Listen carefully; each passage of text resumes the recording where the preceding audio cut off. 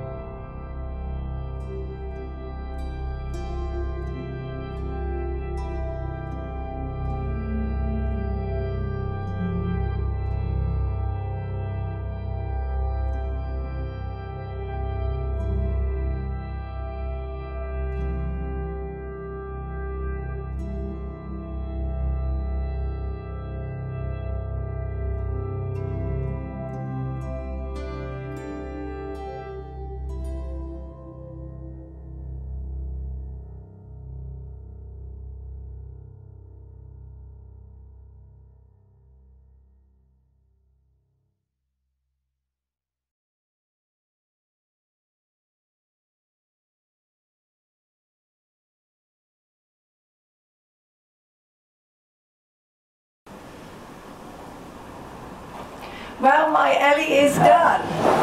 And I am so pleased with him. It's by no means a fantastic work of art. I'm no artist, but I'm still really happy with how it came out. And okay, not my original idea, again I copied, but as they say, steal like an artist, hey? So I stole someone's good idea. Thank you very much to Danny for letting me make a copy of his painting. So thanks once again to Susan for setting this challenge to us. We have some really great projects. I've seen a sneak peek of one or two of them, so I know that we've got some really great projects in the challenge this month. So you can challenge yourself, do yourself an acrylic pour and then make it into something else, embellish it in some way, add another painting or whatever you like, make it into some kind of geode, and I hope you will join us on the challenge this month. Thanks very much for watching.